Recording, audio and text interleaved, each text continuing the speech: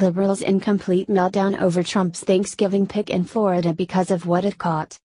President Trump's Thanksgiving holiday was probably more like ours than we might have guessed it would be. He went out of town to one of his favorite places with some of his favorite people and spent the weekend fending off questions from nosy people asking him why he hasn't done what they instructed him to do. Given, his favorite place was a gorgeous resort in Florida, and the people giving him a hard time were liberals in the media and not his least favorite but the similarities still exist. The first family hosted a beautiful Thanksgiving weekend at their Mar-a-Lago resort and they invited a few guests.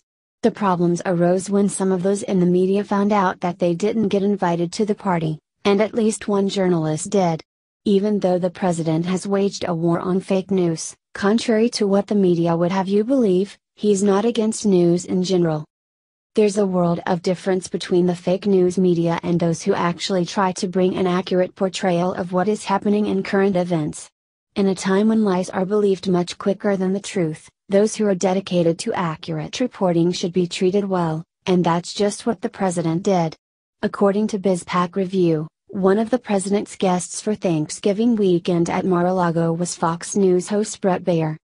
The internet immediately erupted with accusations of collusion and media bias or the idea that some evil plan was afoot. The world of journalism was horrified to learn that one of their own was actually rubbing shoulders with the guy who was calling out the news media.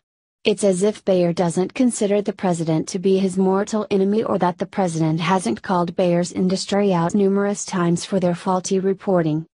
If those were the assumptions, they would be true. Journalists such as Baier don't have anything to fear from the president because he knows that President Trump doesn't have any problem with reporting, he only has a problem with misreporting. The president isn't trying to do away with the free press, he's trying to do away with the press using the First Amendment to lie to and manipulate the American people. However, none of that stemmed the hatred for Baier and his choice of who to spend a holiday with. When Baier and Trump ran into each other, they took a moment to pose for a picture that went on to draw the ire of liberals. The photo was first reported by John Levine of The Wrap.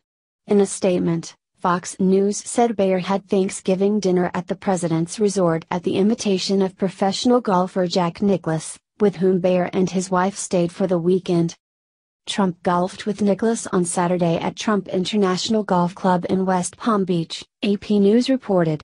The day before, the president hit a few rounds with golfers Tiger Woods, Dustin Johnson, and Brad Farron. Even though the Fox News host only ended up at the president's resort because his host, a golfer who is friends with the president, invited him, the frenzy that there was media collusion would not be stopped. Apparently, even though the media has asked time and again for the president to be kinder to them, they don't approve of his choice. These people seem to think that a dinner equals undying loyalty. Perhaps for a liberal, it does, but someone with journalistic integrity that they would like to retain is going to need more than just dinner to sacrifice a lifetime career. Unlike many on the Democratic side of the aisle, President Trump doesn't have plans to rule forever and doesn't ask people to throw away their lives in homage to him. This guy just seems bitter that they have money. That's a whole different problem for a different day. There's no indication that a burger and fries are what the Trumps were serving on Thanksgiving. But regardless, if CNN has no dirt, this shouldn't be a problem, and if they do, then the American people have the right to know, and Baier has the right to report anything that he is legally made aware of and wishes to stake his reputation on. President Trump has made no secret of the fact that he considers Fox News to be a much more reliable source of news than CNN or a few of the other news giants. That has to do with reputation and bias of the anchors, and like it or not, he's still entitled to an opinion. That being said, while the president doesn't have a close enough relationship with Baier like he does with other Fox anchors, but he's obviously not considered an enemy.